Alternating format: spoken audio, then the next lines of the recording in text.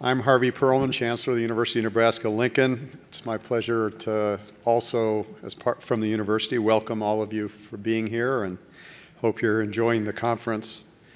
It's my privilege to introduce Dale Jacobson to tell us a little about the World Water Council's 7th World Water Forum in Korea coming up in April. Dale and his wife Deborah Lee have been strong friends of this institute and of the university since its, the institute since its founding. Dale is a principal with DD Consulting of Omaha, Nebraska. He's a registered professional engineer with 44 years of engineering experience in water, wastewater, and water resources. He served as project manager or project principal for numerous significant water sector projects. Many of you know he is extraordinarily active both nationally and internationally in water-related organizations. He served on the Water Environment Federation, the Environmental and Water Resources Institute, the Water Environment Research Foundation, the American Academy of Environmental Engineers. Currently, he's on the Board of Governors of the World Water Council, Board of Directors of the American Academy of Water Resource Engineers, the International Council of the American Water Works Association, and numerous other organizations and activities. Most importantly, he is a graduate of the University of Nebraska-Lincoln's College of Engineering. It's my pleasure to introduce Dale Jacobson.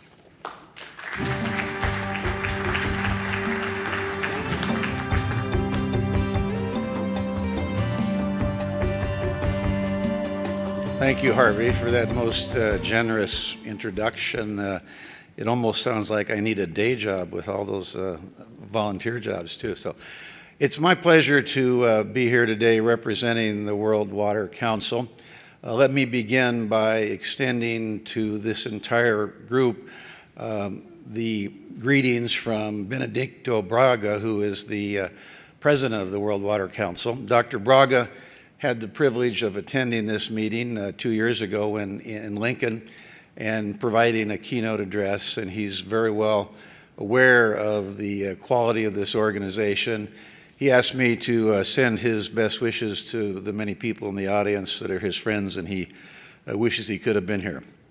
So to begin with, let me tell you just a little bit about the World Water Council. This is a water policy-oriented organization with organizational memberships. The organization is headquartered in Marseille, France, and one of its principal activities is as the sponsor or proponent of the World Water Forum. We have about 300 members in the World Water Council. They range from private enterprises to UN organizations to a range of non-governmental organizations as well as academic institutions. And I'm pleased to point out, which you heard this morning when Dr. Linder presented, that the Doherty Water for Food Institute is indeed a member of the World Water Council, has been for several years, and has been very active in the organization. So thank you for your service to the Council. So now let me move to the processes that leading to the 7th World Water Forum. It's really not a puzzle, but that's how the slide was put together. There are 4 processes that take place prior to the forum and also during the forum. The first is the political process. This is a meeting of parliamentarians and other policy people. And in some cases, a declaration or statement will arise out of the political process. Leading up to the 7th Forum, one of the activities that's underway with the World Water Council is participating in the discussions and negotiations at the UN level that are going to lead to the development of the Sustainable Development Goals. And needless to say, we have a particular emphasis on water and are hopeful that there will be a standalone SDG for water when the new goals come out in 2015. The second element is the thematic process. This year we have selected 16 themes that will be addressed during the World Water Forum, and I'm going to cover those in more depth in just a moment. But they're the basis for the discussions. Through the years, we've moved from identifying challenges to developing solutions, and so the theme for the 7th forum in Korea is implementation. So you'll see that as we go through. Concurrent with the thematic process is a regional process. The world is divided into regions, as will be obvious, and each region, because of the unique characteristics, has its own process to address the themes, and not all 16 themes are applicable in all regions, but the regional process is a very energetic process, and that's really what this meeting is about. It's one of the meetings that contributes to the regional process. And then the science and technology process is a new theme, or new process that's been added this year as a result of the meeting being held in Korea and their strong emphasis on science and technology. And so the science and technology process is going to be a cross-cutting process between the regional process and the thematic process, and focus on the application of science and technology to solve some of these problems. So those are the 4 processes that we have. Now there's 4 categories that these themes are divided into, and I'm going to go over these real briefly because we have a short period of time to discuss this. 1.1 and 1.2, as you can see on the screen, relate to safe drinking water and sanitation. And these 2 tied directly to the United Nations Declaration of Water as a Human Right. And so there's heavy emphasis on those. 1.3 is where climate change and other risk issues are going to be discussed. And 1.4 is sustainable water resources and the necessary infrastructure to go with that. The second category is water for development and prosperity. And you'll see 2.1 there is water for food. So that is the very specific entry point for the Doherty Water for Food Institute and the outcomes of this week to enter into the World Water Forum thematic process. Following that, you see water and energy. I know the global conversation many times includes a nexus of water, food, and energy, and so that discussion will be going on also. And then water in cities is where, from the perspective of perhaps the people in this room, will be addressed the issue of ag versus urban use of water and the relative percentages or volumes that go into that discussion. So that's the second category. The third category is water for sustainability. And here, some of the stuff is just a little softer. Green growth is a new concept that's been added this year for discussion. You see ecosystems and managing and restoring those. We've had some discussion on that. And water quality, and then implementation of integrated water resources management. So that's the third category. And then the fourth category is implementation of essentially finance and governance activities that relate to the themes. So financing, of course, is always an important issue. Governance is important. Transboundary waters, as we all know, have the opportunity to need some mechanisms to support those. And then maybe the most important one in that group, from my perspective, is capacity building. The last one, education and capacity building, is going to be very important if we're going to solve some of these water challenges. So, the obvious part of the regional process. We have the Asia-Pacific is lumped together in a very large region, includes a huge amount of geography and a lot of ocean. Africa stands by itself. The Americas includes North America, South America, Central America, the Caribbean. So we've got quite a range of geography, north-south, to deal with there. And then Europe. So those are the regional processes. Each one of those has a separate string of events underway that's going to lead to the forum.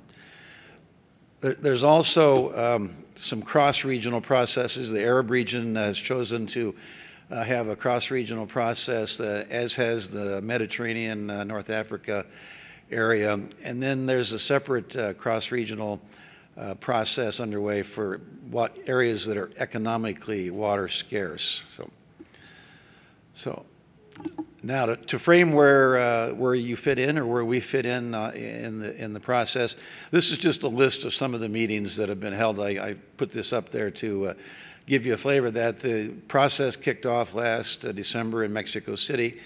The Mexican National Water Commission hosted a kickoff meeting in December and also another meeting in March. We had a meeting in Quito, Ecuador in January. The World Wildlife Fund hosted, in conjunction with Coca-Cola, hosted a regional meeting in Washington, D.C. in May. The American Society of Civil Engineers hosted a meeting in June, and we had a meeting in the Caribbean. And then at the bottom you see Seattle, October 2014. Obviously that is this meeting. And the World Water Council is very pleased to endorse this meeting as a North American regional event leading to the 7th World Water Forum. So with that, let me end with my save the date slide, if you will. The next forum, the 7th, will be held April 12th to 17th, 2015 in the city of Daegu and in the province of Gyeongbuk in the Republic of Korea. This location is down the peninsula, a couple hours from Seoul, but it's very accessible by their very good transportation system, and I'd like to invite all of you to attend. With that, I have a video that's going to play next that's gives you a background about the forum and an invitation to Korea also. So I'll play that before I conclude.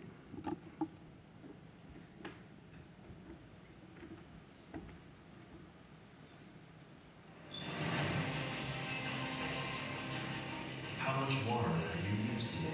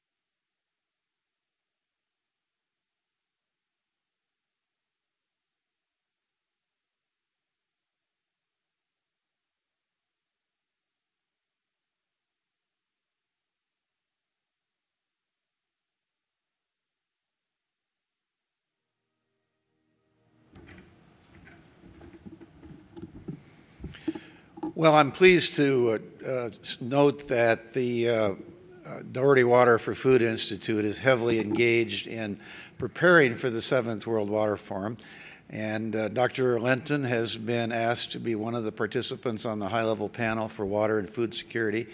And the Institute is also engaged in a range of other activities that they will participate in at the forum. So thank you very much for that. Thank you for your time. I'll be here the next couple of days. If any of you have any questions related to the World Water Council or the World Water Forum, please feel free to see me during a break or during one of the networking opportunities. Thank you very much.